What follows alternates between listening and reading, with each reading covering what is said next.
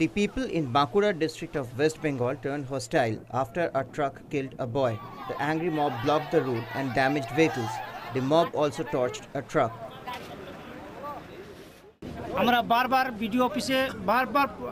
We have repeatedly requested the administration to stop the parking on both sides of the road, but the BDO office never paid heed to our requests. Untrained drivers are engaged to drive the dumpers. As a result, accidents take place.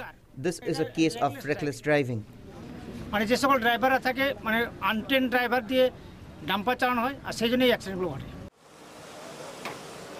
The police reached the spot and dispersed the mob.